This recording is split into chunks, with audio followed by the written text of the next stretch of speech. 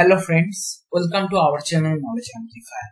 So today in this particular video, I am going to discuss one simple but very powerful technique to debug a stored procedure or to capture log in each stage for a particular stored procedure in Snowflake. Okay, so ideally there is no direct way to capture the logs or something, but obviously we can technically create a framework which will surely help you for debugging purpose or to capture the logs. Okay, and without any further delay, let's see the framework, right? So I'll be providing the codes in the description box or in the comment section. If you want, you can go through that. So first step, what we are doing, we are dropping a database RAMU if exists, then creating the fresh database and using that database. Okay, so here if I execute all three, here it is all the statements executed successfully. So if I refresh this particular page, here you will see RAMU database is created with information schema which contain all the metadata information and the public schema which one we can use to store tables, views or different other objects. Okay, right?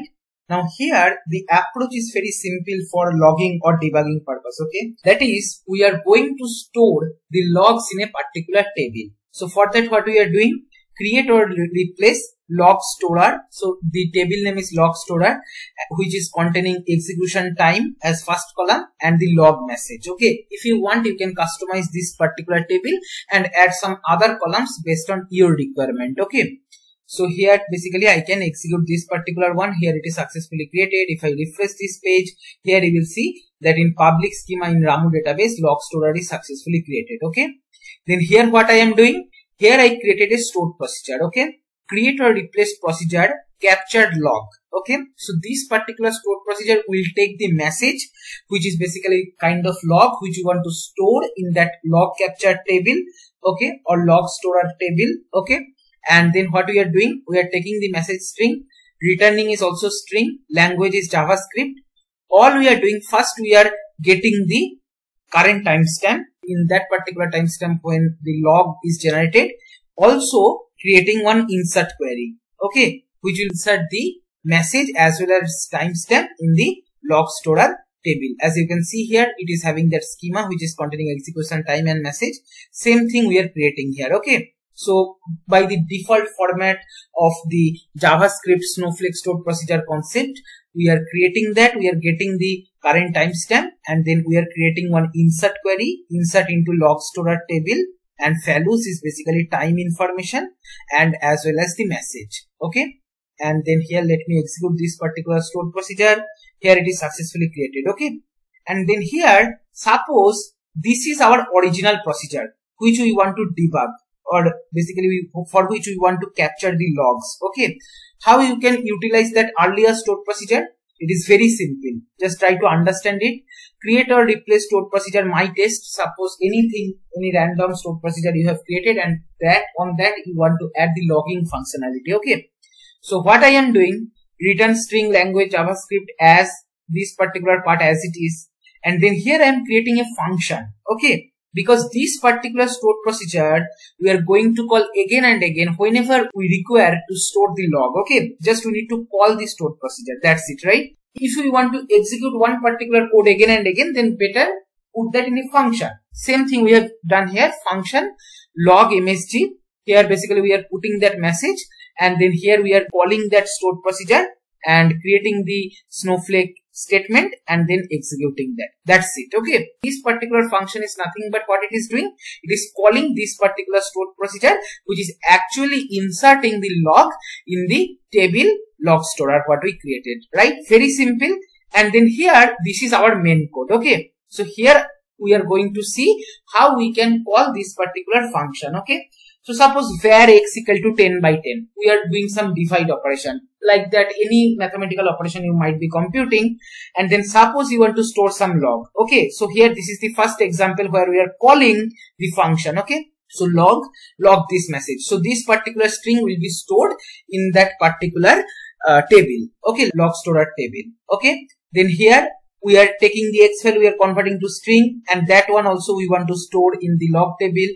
Also we are just trying to store another log, this is another log message. Okay, and then printing all logs successfully captured. Okay, even this particular function able to catch the error, and that it will store in that log storer. Okay, like see here, try catch block we have created. Like as you know, in programming it is always better to use try catch block.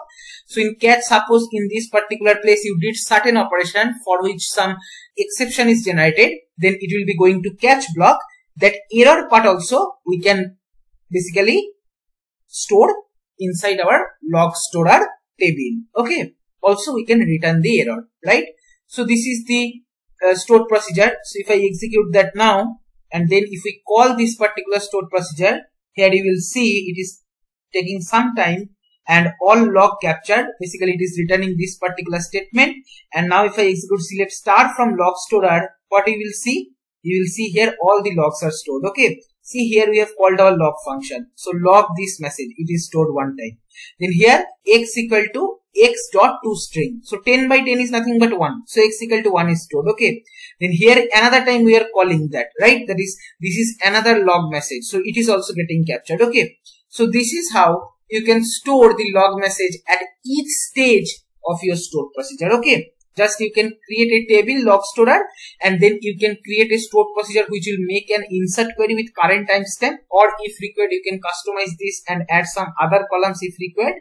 And then here in your actual stored procedure you can create a function which will call the earlier stored procedure, and this function you can use wherever you require to capture the logs. Okay, so now let me show you how it is handling the exception. Okay, so just for demo purpose I am artificially creating one particular exception. Suppose var m equal to sum 2, 3. Okay, so sum is a function which is not defined. Okay, so now let me create or replace this particular stored procedure my test, and then let me call my test. Okay, so here you will see that, see, reference error, sum is not defined. Sum function which you are trying to refer, it is not defined. Okay, so anyway this particular stored procedure has returned us this particular error due to this particular line, because we are returning that error.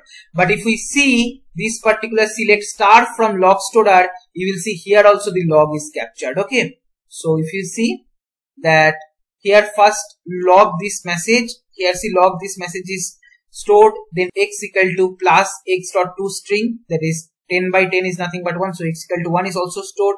This is another log message which is also stored, and after that when we are querying this, that time it is unable to find the sum function, it is going to catch block which is generating error, and then we are storing that error in the log function. Okay, we are calling log function to store that error, right? So you are seeing here reference error, sum is not defined. Okay, so this is how in this kind of way you can capture the logs which will help you for debugging purpose. Okay, and why I am calling that particular actual stored procedure which is making an insert query inside one function, because this is how you should write a clean code, right? One thing, if you are using multiple times, then better to put inside a function. Otherwise, if you don't create this kind of function, you have to write this kind of 3 statement again and again to call the captureLog stored procedure which we created here, right?